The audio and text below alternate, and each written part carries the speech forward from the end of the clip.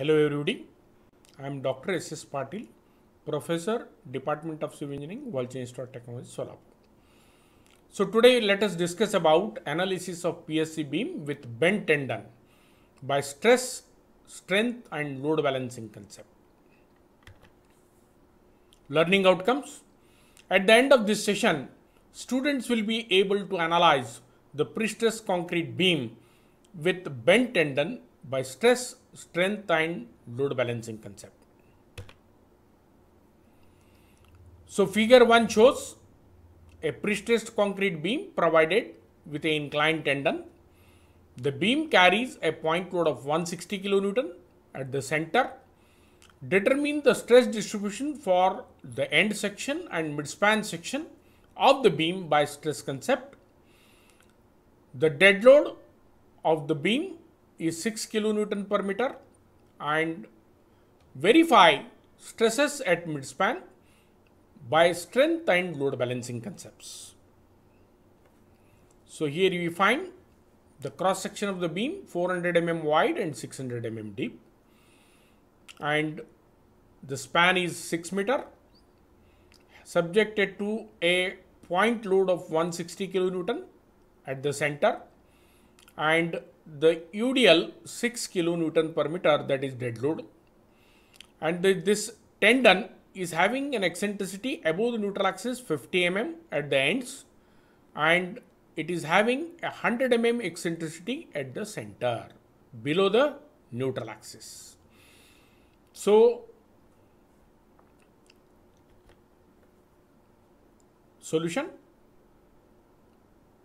area, it is B into D, that is breadth into depth. It works out to be 2.4 into 10 to the power 5 mm square. And modulus of section Z, it is BD square by 6 for rectangular section. So it is 2.4 into 10 to the power 7 mm to the power of 3. And end section, if I consider the end section, so here this is the end section. So at the end section we find, if we transfer this pre-stressing force to the neutral axis, it is 1000 kN acting at neutral axis plus 1000 into this 50 mm, that will be the bending moment, that is P into E, that is P into E is the bending moment. So this bending moment causes bending compression at top and bending tension at bottom. So therefore here we get stress distribution at the end P by A plus or minus PE by Z. Plus means compression at bottom, bending compression at bottom, and minus means bending tension at bottom and bending compression at top. So if we substitute the values, we get the stress as 4.17 due to P by A, and P by Z works out to be 2.08 Newton per m square. The stress at top, it is 4.17 in plus 2.08, that is 6.25 Newton per m square. The stress at bottom, it is 4.17 minus 2.08, that is 2.09 Newton per m square. Now let us go to the midspan section. If we see the midspan section, here we will find it is having an eccentricity 100 mm below neutral axis. So this P by Z will induce a bending compression at bottom and bending tension at top. So P by Z plus at bottom and minus at top. So it is minus at top and plus at bottom. P by A, that is uniform, positive, minus or plus P by Z, then plus or minus M by Z, where M is the total bending moment. Total external bending moment is WL by 4 due to point load, and WL square by 8 due to UDL. Total is 267 kN meter. And if we substitute the values, we get the, and take the algebraic sum, we get the stress at top as 11.13 Newton per m square and stress at bottom as minus 2.79 Newton per m square. Next, let us solve the same example by strength concept for the midspan section. So the shift of C line from P line, that means from this particular location, there will be a shift of C line from P line. So that we should find out. How to find out? It is M divided by P. It is bending moment divided by pre-stressing force. It is 267 mm. So 267 means it goes above the neutral axis because 100 mm is your eccentricity. So therefore, eccentricity of C line with respect to the neutral axis, it is 267 minus 100. It is 167 mm, and it is above neutral axis. It is above neutral axis. So therefore, it induces bending compression at top and bending tension at bottom. Therefore, plus or minus. So P must be equal to C. Therefore, it is C by A plus or minus C into E dash by Z.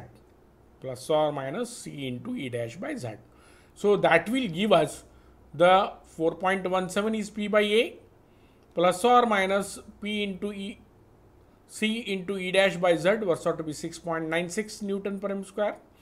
And the stress at top, it is addition of the P by A and C by A plus C into E dash by Z.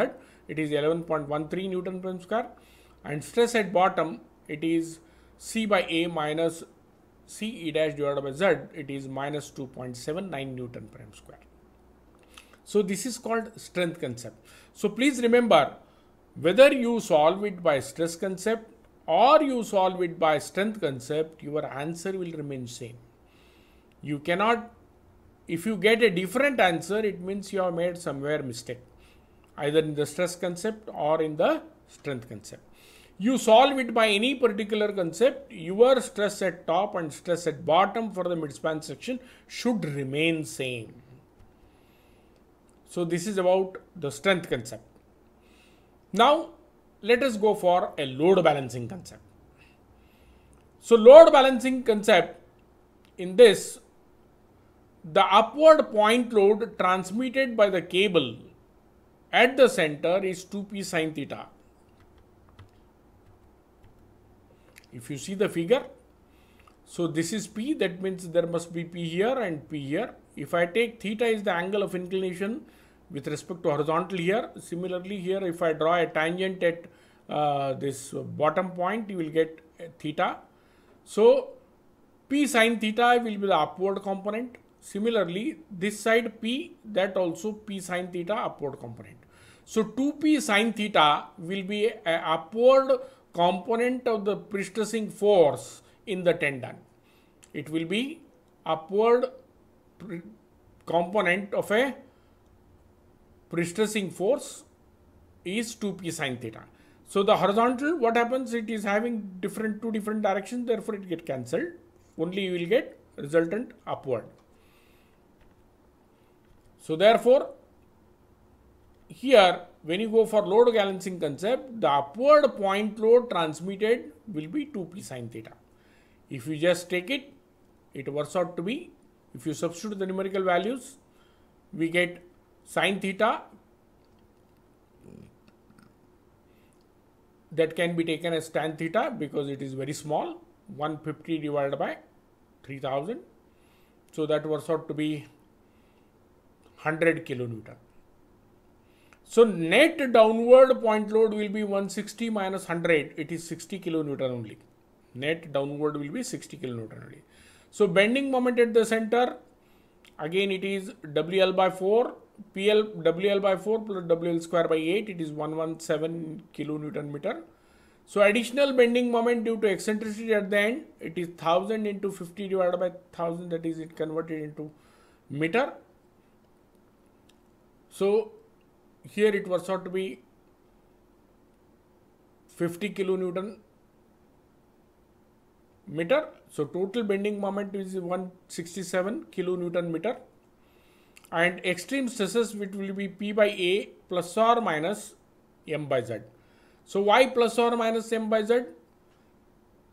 Because it induces a bending compressive stress at top and bending tensile stress at bottom. So in case of load balancing concept, we are supposed to take the total bending moment, that is the bending moment due to this particular thing as well as this, and we find the stress at top, it is 11.13 Newton per m square. That is the algebraic sum of P by A plus M by Z.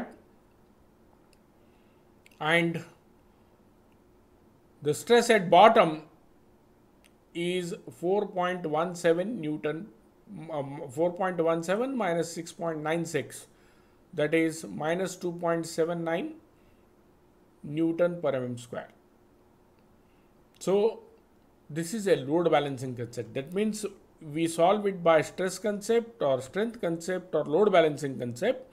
We are supposed to get, or we should get, the stress at top and stress at bottom same. There cannot be any variation in that. There cannot be any variation in that particular thing. So therefore, review question. A pre-stress concrete beam provided with a tendon having a bent profile with an angle of inclination theta from the end to the midspan. If the total external load is W, kilonewton acting at midspan, calculate the extreme stresses for the midspan section. The tendon carries a pre-stressing force of P. So the net downward load will be, tell me what is the right option? It is option B, that is W minus 2p sin theta. That is just, we have just seen it. It is option B, W minus 2p sin theta. Because W is acting downwards, 2p sin theta is acting upwards, therefore net load will be, the downward load is W minus 2p sin theta. So these are references used for preparation of this particular presentation. Thank you.